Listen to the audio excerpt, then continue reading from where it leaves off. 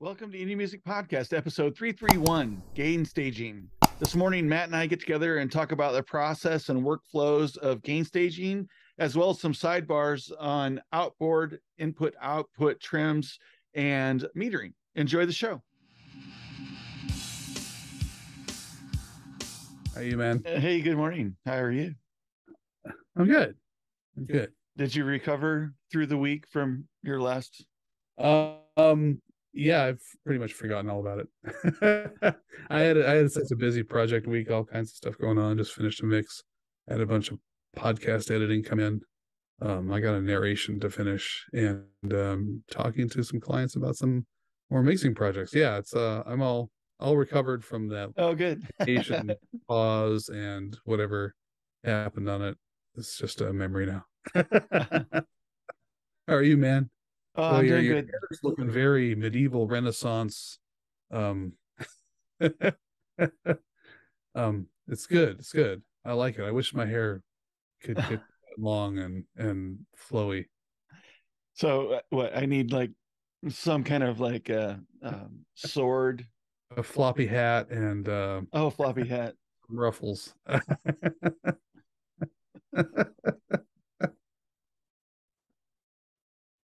I can't think of the name of the show that I used to watch last season, and I'm actually Oh, waiting. Ghosts. No, That was a no, good. I don't think I've seen that. Um, but it's kind of medieval and swords and monsters and Mm. witch hunter, witch. Oh, was it based on a video game? It might have been, Was or it maybe the Witcher? what it Witch, what? Witcher? Yeah, Witcher. I dig that show. I started to watch that. My kids said it was really good. Yeah, I like it. I just don't have I don't have bandwidth for any new series right now. Uh, Yeah, I fit in a little bit of time, like 9 p.m. in the Yeah, evenings. You know, if I've got some, I don't have anything I'm watching right now, so that's YouTube and social for an hour. That's yeah. about it. I don't have any brain power left at that time, so it's a good time to kind of put a Yeah, show on. Although I find that if I'm not doing something on the computer at the same time I'm watching a show, I kind of like just fall right asleep. So I have to have two parts of my brain working at the time. So I'll like do website updates or some other administrative tasks or something yeah. uh, while the show's on. I don't know. It's weird. So how was your week? It was good. I still working on wrapping up um, some art revisions on the two CD disc project that I'm working on. So that should actually be going to duplication here, probably start on Monday, and so excited about that. That puts us within, I don't know, hopefully a couple weeks of production or something like that, and then get the order back and get that over to the client. And let's see, I got a couple singles coming in, and then I'm working on discussions for a an album. I think it's an 8 or 9 song album, Cool. and yeah. And then I've got a couple other things a little bit further out, maybe 2 to 3 weeks out that I am communicating with studios on right now. So Yeah. yeah. I'm curious. This is the first time that I've heard you mention it. What's your involvement with album art, or is it simply that you're waiting on it and helping coordinate all of the timing? Yeah, I coordinate. I work with the graphic artists, and then between the graphic artists, clients, and then managing the proof process and getting approvals, Hmm. and then I take care of once we have approvals, both of the DDP that I create and of the art. Then I put that package together and deliver it to the printing duplicator for CDs. Oh, okay. And anyway, so I work between the CD company and the clients. Cool. Yeah, yeah. Because it would the only other option would be to actually reproduce CDs myself, and I really don't have No, any no, no, no, no. interest in that. So No, I just figured that somebody, I just kind of, I mean, that's like a producer job, but I know we talked about this briefly the other day that most artists are self-producing, so you Yeah. know they need No, somebody that's part that. for CD orders. That's part of what I do. So, Okay. yep. And it's not as much producing. I guess in a way it is, but the artist or the graphic artist or the music artist or the producer, Mhm. are dealing with their art concept, Right. and then I basically deal with the file management and transfer Oh, and communication, that makes sense. um, to facilitate uh, getting the proofs, getting approvals, and tracking and documenting all that. So, Yeah, I didn't mean from a producer. I meant that in the sense that a producer is often the project manager of the whole project. well, I'm not really a From a project project manager, but standpoint. I am the owner of this part of the project. So, Right. it's my responsibility um, to make sure that we have approvals, and I get those from everybody that needs to approve things, and then once we have an approved package, I deliver that package, and and then we'll end up getting proofs back, from their art Mhm. department, and we review those, and if the final proofs are approved, then we give them the okay to go. But we're talking about a lot of numbers of production. So if you get something wrong in this process, it's a real bummer, because you end up with however many Sure. CDs or albums in your Right. order that are printed 500 incorrectly. CDs Or with a typo. yeah, exactly. So we go through this. It's a necessary. It's a good thing, really. And Yeah, no. It's weird though. I mean, I have a Judas Priest CD, Sin After Sin, and on the CD jacket, the cover, the songs are out of order in one spot. And that might have been because the album was in a different order. I bet you. oh, that's an interesting point. Yeah, because albums they have to have a certain amount of minutes per side, or else it doesn't work out. Yeah, and then they'll do things like rearrange based on dynamic content of the music, and put higher dynamic content toward the outside of the album, and lesser because the vinyl media Oh, doesn't sure. reproduce dynamics on the inside as well as it does on the outside. It's Yeah, just yeah. a physical property of vinyl. Speaking of the physical properties of vinyl, I heard that there's I just heard from a friend who's getting vinyl reproduced through Third Man Records, incidentally, and he was saying that he found out something. What's it called? Pre-echo.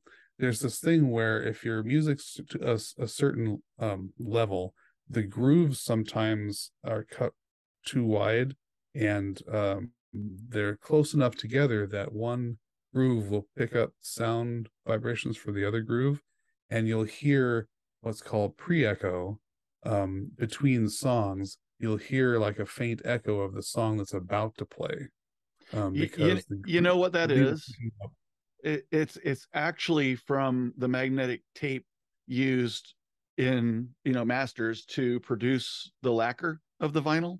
Okay. So, and one of the reasons that we do tail outs on our winding. So when you finish recording on a reel, you Mm-hmm. leave it with the tail out, and that's because if there's any pre-echo, it actually becomes post-echo, and so you don't hear that like you do pre-echo. And if you leave your the head in, or head out, then you'll get pre-echo. And what that is magnetic transference from one layer wrapped around the reel to the next. Interesting. And that pardon me, and that creates the pre-echo. And so that's over time. So if a tape's wound up for a while, the magnetic particles from one layer of tape transfer to the next layer of tape, and you get that pre-echo, and then that'll transfer into the vinyl. Interesting. I've never Yeah, heard that before. yeah, that's a magnetic tape thing, though. I see. It's all fascinating, all this stuff. Yeah, yeah. But if you ever wondered why people leave their reels tape out, I don't know if you've ever wondered that or not, but I've never wondered yeah, that. but that's why, most people go, damn, the guy didn't rewind that for me. Well, there's a reason. So I mean, I've seen that on film, but um, yeah, I deal almost exclusively, or yeah, I deal pretty much exclusively with Yeah, digital yeah, media, digital transfer, digital everything. So I don't have any rewinding tapes or yeah. All these or, mediums have their own characteristics and yeah, idiosyncrasies. So yeah, I'm too most funny. impressed like over time though with vinyl, just the longevity of vinyl. Um, Yeah, yeah, if that's one of the most if you take care of long it, lasting. yeah, you could give equal care to your tapes and cassettes or reels and that you do to your vinyl, but I still think vinyl will outlast the magnetic media. And I go and frequently buy old vinyl, Hmm. and it just always amazes me how good of shape the the media is after 30 years or whatever. Oh yeah, And I was at Goodwill yesterday and I saw this guy that parked himself on the floor and was just going through the entire. They have a pretty good selection of vinyl at my local Goodwill store, and he just planted himself there on the floor. As an older guy and was just going through record by record, just looking for gold in there or something. I don't know what he was looking for. I was looking for. So anyway, that's all fascinating stuff. excuse me, you have Yeah, inhaled right some there. coffee. Yeah. Oh yeah, coffee goes to the stomach, air goes to the Yeah. lungs. I have to remind myself sometimes too. It's funny. After all these years, still get it wrong sometimes. Yeah. I'm gonna create more edits. Oh, sorry. And for It's all those right. that are watching the video, that won't be edited out. So Right. you get to watch me and listen to me cough. So Well, speaking of edits, I think we were going to talk a little bit about gain staging today. yeah, I was interested. It was actually from either a conversation or a podcast or both a while back, and you had kind of alluded that you have kind of a process or workflow for gain staging that you go through. And Yeah. and I was kind of curious. I thought that'd be good to maybe share as an example of one way to set up gain staging, and what kind of things you're thinking of. A lot of this gain staging is in setup, and Right. then but then as you're moving through your mix, I know that it's always a continual process of gain staging Right. for what you're working on. But yeah, anyway, Yeah. I kind of wanted to get an idea of what you're looking at, and I might have something to add, Yeah. I'm with hoping you regards do. to when you introduce analog outboard into that. So Right, which I don't have. But yeah, so gain staging is the essentially to define it is the process of making sure that the level of your signal is correct for your project. Gain being input level as opposed to volume, which is output level, right? So you need to manage that from basically from the time you start recording.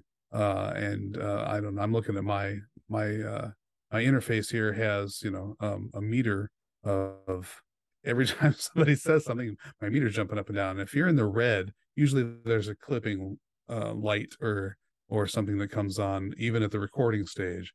And if you're clipping, then you're either your gain is too high or your signal's too hot, and you need to make an adjustment because if you don't have a good clean signal at the recording level, then there's no fixing that later, right?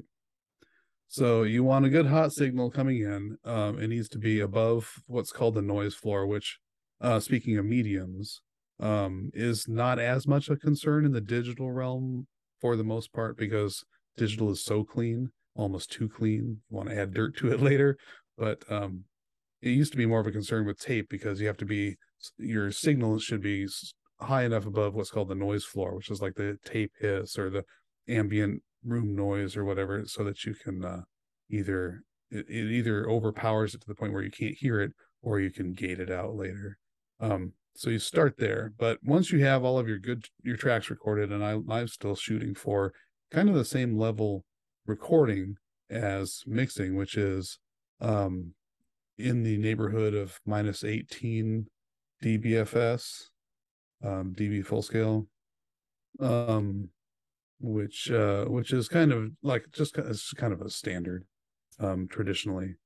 And what I do when I get tracks in, so here's my gain staging process. I get all my tracks in and I put them into my template, and I have the first plugin as an insert on all of my tracks, is a channel strip plugin with a VU meter, right? And I use it as a trim plugin. And what I do is I just kind of put the song on a loop where all of the things are playing, and I just go through. You don't even have to listen to it. I can just watch the meter, and just I go through and make sure that the meter is between the threes, as they used to say. So it's kissing the zero, which the zero is usually set to 18 minus 18 dBFS on a VU meter is the zero. So I just, before I even touch any faders, I leave all the faders at unity gain, which is zero. And I go through and make sure that every track in the song is basically at a good level before I even touch any faders. So the quiet ones come up, the hot ones go down. The hot ones are almost always guitars for some reason, and the kick and the snare. So that before I even touch any faders, everything is basically level matched. And then comes the mixing process. So that's a way that I make sure it serves two purposes. One, it level matches everything, and two, it kind of forces me to go through and check what each track is, because sometimes they're not labeled in a way that I know what it is. So I'm kind of forced to listen to it and put it in its proper place. But that's where I start with gain staging. There's another way to do it, but did you have any questions about that or comments about that? No, I not really. Do you have the concept, like in the mix of like IO trims, where because minus 18 is really low. It is low. And so like if I had minus 18, well, I guess for example, I have IO trims in my Lynx Hilo, and which does my conversion for me and has my analog outputs. And I think I'm either running at plus 20 dB or plus 24 dB, and really that number is kind of determined by what the maximum headroom of your outboard gear is. So if you have one piece of outboard gear that might be plus 20 and others are higher than that, then you would set your IO trims to plus 20, because you wouldn't want to go over the rating for that one piece of gear that's in the chain if you're using it. If you're not using it, you could certainly adjust that to higher if you wanted. And what that gives you is a lot of headroom for your levels. Yeah. And but I don't know that I've ever, when I was mixing, had that kind of concept in digital. Yeah. I'm not sure if these It plugins. No, that's not something that I look at really. But I am looking at peaks too. I'm looking at still peaks no more than minus 6 to minus 3. I don't want it anywhere near clipping. So that minus 18 is really RMS, the average signal. Yeah. Although I'm on the VU meter. I'm just trying to get them all to basically the same general level. There's another way to do it that I've tried before, and to me it's a little more tedious, because putting a song on a loop and then just going click, flipping from track to track and adjusting the trim so that the VU meter hits a certain level. There's another way to do it where you reference everything against pink noise. So you can put pink noise on a loop on another track, set that to your desired level, like minus 6 dBFS, and then go through and adjust the volume of each track until you can just hear it over the pink noise. It's a different way to achieve basically the same result. And when you mute the pink noise and play it back, you'll find that you have a surprisingly balanced mix without touching any faders when you do it that way. Like my VU meter, I don't use pink, but I use a sine wave. Right. I'm trying to remember, like 400. Yeah. I know, and 1,000, I think, or maybe it's 10,000. But and then calibrate that VU meter which I believe is calibrated at +4. Right. So this is 0, or no, is it 18? And Now I can't. Now I don't remember. Anyway, I'd have to go check my notes. But there's a set level that I set that sine wave at for output, and then I zero that. I zero both the meters on that sine wave output. For yeah, what? so it's basically the same way of Yeah, achieving the same thing. it can be whatever you want. It's kind of arbitrary. There's no like set standard for that. It's what you want to calibrate it to Right. for your studio, for your gear. But Yeah. uh, I never quite understood the whole +4, +10 or whatever that was. It's well, like that's pro the gear, difference between consumer line gear. and yeah, line levels and yeah, pro gear and consumer gear, Yeah. which might be that might be balanced versus um, unbalanced or like Yeah. RCA and things like that. Yeah. But Yeah. So there's so there's a couple other considerations. One is that so what I do is I take my tracks and then I bus them all, all my drums go to a bus, and then I kind of balance the buses against each other. And that's just part of the mixing process. But something else, and sometimes what happens is when all of those sum together, when they come to the bus, then the bus can be too hot. And I have to either make adjustments at the bus or, at the individual track level. So that's like a second phase of gain staging. yeah, I feel like the one that gets missed a lot is, especially with these analog plugins and especially with channel strips that have an input output, there's gain staging sometimes within the plugin itself. And maybe you can consider compressors where they have it compresses, but then there's also a makeup gain.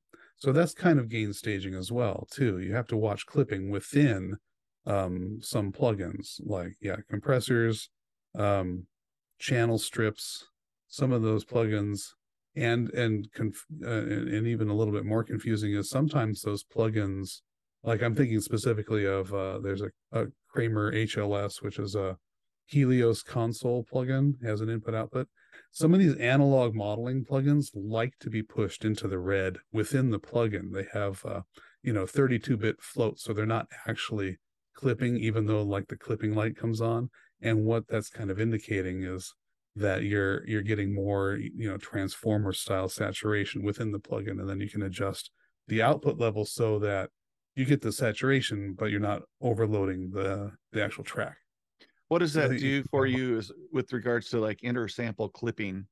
With a plugin like that, are you actually getting on sample clipping on those, which obviously it sounded like you're dealing with, but what about in between samples? I don't think so. I rarely actually push those plugins to do that. I don't like to I don't like to see clipping or red no matter where it is. Yeah, yeah, It's supposed to handle it if they're well written, which most of the big companies are. It's supposed to handle all of that internally and not actually clip and not actually reach the limit because it's doing, like I said, 32-bit float or something internally that keeps it from actually hitting that digital limit, while still adding more saturation yeah. within the itself. What's really important with this is when you're dealing with clipping is like for us, we can replay the stuff, and our converters are good, and they're good enough to where they'll reproduce stuff that has clipping in it without actually clipping it. So Oh, it's so you need to have like a really crappy DAC, which your computer is an example of having a yeah. really, Oh, yeah. most computers have really crappy DACs in them, is to not play these back through your interface, but to use your computer audio, Right. or to some other old device that you've got that that's just a low, cheap um, digital analog converter. And by digital analog, it's taking your digital signal, whatever, an MP3 or whatever, and it's playing it out your speakers. Okay, that's speakers are analog, and so there's a conversion that happens there where it actually converts the digital audio into an analog signal. Okay, and so that's what we're talking about. And when that conversion happens, especially on lower quality DACs, the the clipping can then become really apparent. So Yeah. it's a good way to, if you're not sure, is probably just play it through your laptop or something like that. Yeah. Well, and so I have the Apple tool that'll find intersample clipping. Okay. You run MP3s or waves through Yeah, it. the droplet Pretty or the good. round trip. The droplet. Yeah, yeah, yeah. Round trip, right. And also some plugins will tell you, like Ozone, for instance. If you put Ozone on your bus, you can tell it to monitor for intersample clipping, and it will find them and it will Yeah. remove them. Well, you've got your RMS, which will indicate to you your on sample clipping, and then your peak meters. So like the momentary and peak.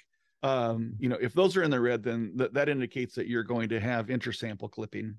Mm-hmm. And so you need to look at both RMS and peak, and to be assured that you're not getting into a clipping situation. And it's not that clipping is a bad thing, and you can certainly have some momentary clipping throughout your track and not have that be a problem. It is a problem if you're trying to submit to specification. Mm-hmm. But if that's not a concern, um, you just want to make sure you don't have any uh, longer periods of clipping, where they're really audible, because it's not really a desirable sound, in my opinion. Right. I'm certainly I would assume that people are using that artistically if they'd like to, but I don't think that is uh, what would I say, like um, reproducible in the same way across all systems. It's going to sound different depending on the quality of your system and its ability to its resolution. So higher resolving DACs may not clip at all. So you may not get that effect the same on every device that you listen to. So I have a quick question about that. Some I want to say better plugins will allow you to do oversampling. That's where it kind of resamples everything and I think that helps guard against intersample clipping. Yeah, But I don't know that it prevents it entirely. But I think there's some with oversampling. There's considerations with producing additional harmonics mm-hmm. and actually changing the tonal characteristics of the signal with oversampling. There's some good videos on this. Um, it's not something that I actually run into or do much with at all. So I probably shouldn't try to describe it, but yeah, but with oversampling, I'm more concerned with downsampling and Mm-hmm. and how and dithering and things like that. Yeah. But yeah, the oversampling I think can be a good thing. You just want to be careful of the harmonics that are getting created in the oversampling. Yeah, I think that usually you get higher quality in whatever it is you are oversampling, but it also is harder on your CPU. So Yeah. you may not be able to do it depending on what else you have going on in your project. Yeah, like with regards to oversampling and like Apple Music, they recommend not doing it. Mm, They it provides no um, audible benefit to the music, and um, you're filling, if you're when you're oversampling, you're filling in data that didn't exist before, mm-hmm. and so how it does it, I'm not exactly sure, but like dithering, when you're downsampling, um, you're losing data, and Right, so it's filling it in with noise right. basically, and so that it's not empty, or null data.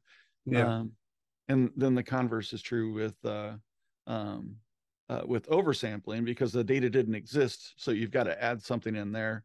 I think for me, and it's part of, I've got this written into my uh, um, what do my information sheet for new clients is that record at the resolution that you intend to distribute at, so it should start, if you want to do 48 K, then record at 48K.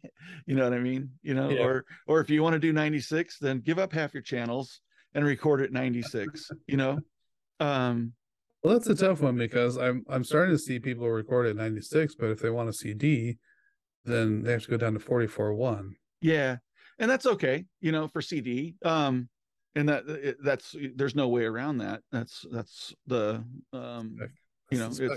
it's 44 16-bit, so that's what it is. But I'd much rather I'd much rather go down and dither than oversample and go up. Oh, that's interesting to know. I mean, I always oversample I'm sorry. I always dither as a rule when I'm downsampling. Yeah. And I think you should, because that can really degrade your audio if you don't dither. Right. Do you? I've seen a couple of videos on this, and I don't know if this is true or not. Do you think that I saw a video of a very well-known producer who claims that he can hear the difference between 48K and 41K and says that he likes the sound of 41K better? I feel like, I know you're laughing. I feel like to me, that sounds like when you're spending 10 minutes tweaking a plugin and you can hear the difference and then you realize that it's in bypass. It was all your imagination. But I just want to think, can you hear the difference? I mean, CDs still sound great. No, not really. I mean, you've used the round trip plugin before, right? So have you done the auditioning, the AB auditioning in the plugin? No, because you're going from lossless wave AB with a compressed AAC format there. So I fail that all the time. I go through and I might guess 2 out of 10 times which one is which. Oh, really? Yeah. Yeah. Use the plugin and do that, because that's kind of a valid test for what you just posed there. No, I don't think I can accurately hear the difference between those two resolutions. Me either. I just wanted to know if you thought there was any credence to that. No, I think it's a silly thing to argue about. I've seen some videos that are studies at colleges on this, and they've got like a large sample of people who are coming up and then going through the round trip, and the ratio of people that guess incorrectly is greater than those that actually get it right. So yeah. I don't think there's I don't think there's any scientific support for being able to, the human ear being able to tell the difference. Yeah, I'm going to agree with that. I certainly agree that you can hear the difference between an MP3 and a wave, but not 41K and 44K. Yeah. Okay.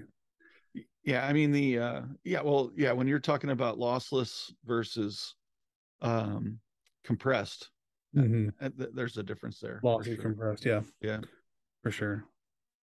And so even with that, between and to to Apple on this, nice job, because the AAC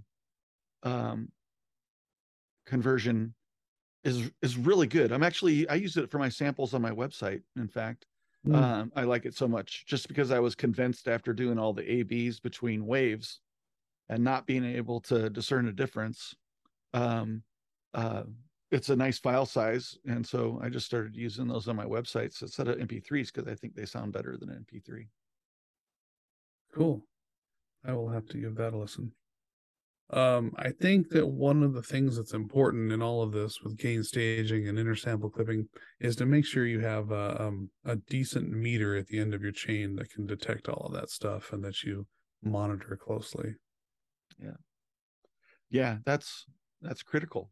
I use Insight too. What do you Right. like to use? I'm still using the Uline loudness Oh meter. yeah. Yeah, I got the full version, and so I have that set to AES all the time. Yep. I always like that one. I would Yeah, recommend that one too. yeah. I mean, even the free version is well worth it. Yeah. Insight's not free, but it's really it's been really great. So I like it. The other one that's good is the Waves WLM. Yeah. That's a great meter. I The consider switching to that. what is it? I still have a free version of it. Do I? Yeah, it's the Studio Session Analyzer, which is it didn't give me the name of the software there. Who makes that? It's beautiful. It's probably the most beautiful plugin. I do not know. Okay, I'm opening it. Let's see if this kills uh Studio Session Analyzer. Come on, tell me who the Flux. Thank you, Flux. Oh, Flux. Yeah. Oh, Love Flux. It's kind of spendy. But it's absolutely gorgeous. So for one, if you the whole visual aspect of looking at Flux is enjoyable, you know. So that's and important. it That's is. And well, that means that the metering um is uh is laid out well, it's easily understandable, and it's very pretty, you know, the colors and the graphs and things like that. uh I do like it a lot. I didn't buy into Flux because I decided to go with Insight because I think that might have been a cost decision. And Insight wasn't necessarily cheap. But yeah, so I think if you're going to go like free or uh, donation supported, something like Ulian or Uline if you're from the Midwest, um, and um, and if you want to go paid, then I certainly would recommend Insight or Flux. yeah. Or Now W. the Flux that I have is actually one that I back when I had my Focusrite, it was provided as one of the Oh, plugins in the collective. You know, so that was like a kind of a sweet bonus. Is probably one of my favorite well, ones I that's a good received. point. Yeah, You should check and see what meters they already have. They may already have something they didn't even realize it, like right. Doro or something built in. Like I know there's a lot of great meters already built into Logic, and I'm sure other DAWs also have good metering Oh, of course. that you may just not even know that you have a really good, loudness meter, intersample peak meter, et cetera, et cetera. Yeah. Yeah, use what at your disposal. I don't have my iPad here now, but my iPad works with my converter. And so I have meters on my iPad for my converter that I can look at. And so that's built into the hardware that I have. So you might have something in your DAW. I don't know if Logic integrates with, I think it would, with iPad, Yeah, where yeah. because you can sidecar and Well, then there's a app you can get called Logic Remote, and you can use your iPad or as yeah. a surface, as a control Oh, surface. nice. Well, there's also Sidecar with your iPad that would, and then you can send your metering to your iPad for visualization Oh, and have well, that on it, which is really cool. And start doing that. um, yeah, check that out. So yeah, then that'll use the meter. And since you're on Logic, that's all native. It should all work. Um, yeah, cool. Hey, I think we're about out of time. Yeah, we are about out of time. Thanks everybody for sticking with us, for listening, and Yeah, thanks, Matt. Enjoyed the conversation this morning. likewise. Yeah. Have a good rest of your day, and thanks everybody. Take care. Yeah, have a Have a great good week. week. Peace.